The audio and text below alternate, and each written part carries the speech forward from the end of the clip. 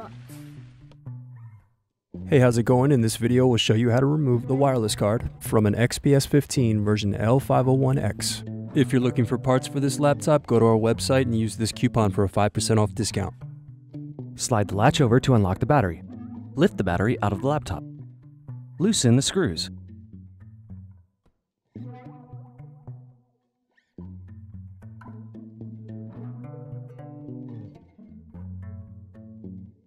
Remove the access door.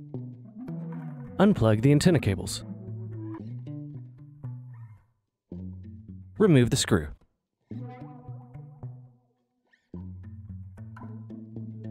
Remove the wireless card. Need more? Check out these other tutorials. For batteries, click here. For hard drives, click here. For wireless cards, click here. Thanks for watching. If you enjoyed this tutorial, give this video a like and subscribe to our YouTube channel. Check the video description below for links to written tutorials and replacement parts.